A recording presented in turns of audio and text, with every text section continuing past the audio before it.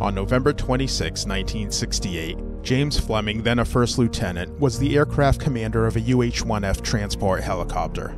Fleming went to the aid of a 6-man Special Forces long-range recon patrol that was in danger of being overrun by a large, heavily armed hostile force. Despite the knowledge that one helicopter had been downed by intense hostile fire, he descended and balanced his helicopter on a riverbank, with the tail boom hanging over the open water. The patrol could not penetrate to the landing site and he was forced to withdraw. Dangerously low on fuel, he repeated his original landing maneuver. Disregarding his own safety, he remained in the exposed position. Hostile fire crashed through his windscreen as the patrol boarded the helicopter. Fleming made a successful takeoff through a barrage of hostile fire and recovered safely to a forward base. Colonel James Fleming's profound concern for his fellow men, at the risk of his life above and beyond the call of duty, are in keeping with the highest traditions of the United States Air Force.